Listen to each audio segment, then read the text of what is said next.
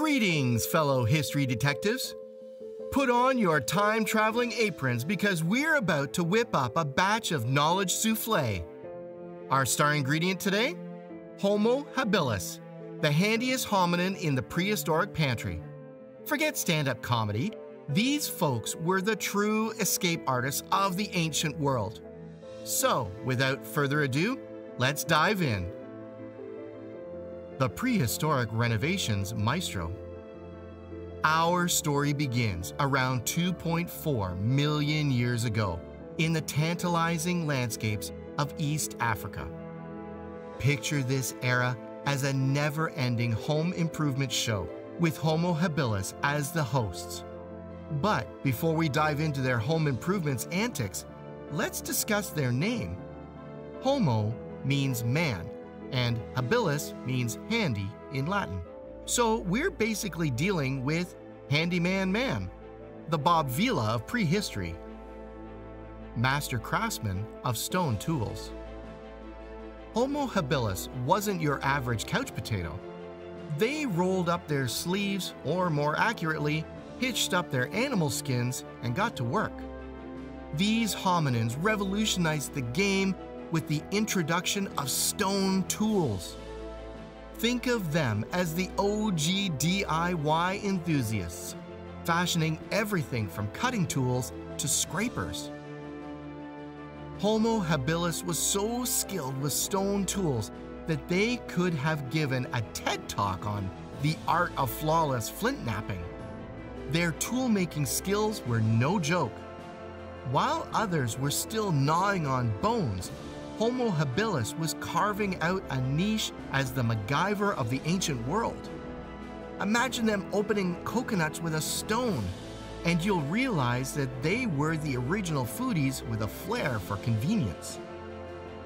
Mastering the two-legged tango. Homo habilis might not have been Olympic sprinters, but they were the first hominins to embrace the bipedal lifestyle. They ditched the knuckle-dragging routine for a more upright posture, though they probably stumbled more than your uncle at the family barbecue.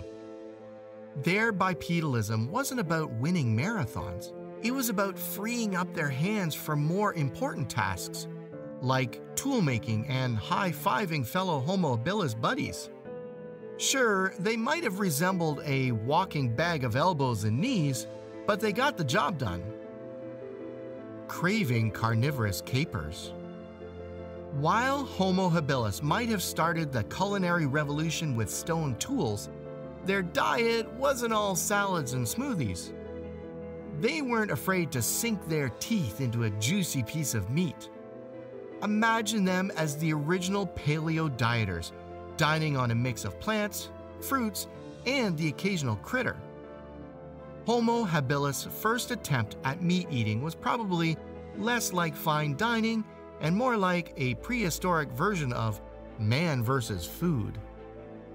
Their willingness to explore the world of meat eating was like opening a new chapter in an epic saga of hominin cuisine. Picture them sharing hunting stories around the prehistoric campfire. "You won't believe the size of this mammoth I wrestled last night." Cue the laughter and high fives. Homo habilis' recipe for evolutionary success. Let's talk brains. Homo habilis had a brain that was larger than their predecessors, but still not exactly Einstein's territory. It was more like a compact car in the world of sedans. However, their enhanced brain power allowed them to navigate the complexities of tool-making and meat-eating with finesse. Their cognitive abilities opened doors to innovation and adaptability. Homo habilis had the brainpower to make things happen, to turn rocks into Swiss Army knives, and to transform the dinner menu from bland to gourmet. In the culinary world, they were the first celebrity chefs, even if the Michelin Guide wasn't around to give them stars. The social network of Homo habilis. Homo habilis wasn't just a solo act.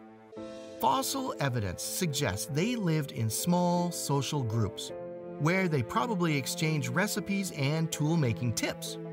Imagine a prehistoric potluck with Homo habilis bringing the latest stone tools as party favors. Their fossils have been discovered alongside those of other ancient hominin species, suggesting they were the life of the prehistoric party, mingling with neighbors like Australopithecus africanus and Homo erectus. It's like they hosted the first ever cooking show with a live studio audience. The puzzling departure of Homo habilis. Homo habilis eventually took a bow and exited the prehistoric stage. They vanished from the fossil records around 1.4 million years ago, leaving behind tools, bones, and a whole lot of culinary inspiration. But what brought down the curtain on their act?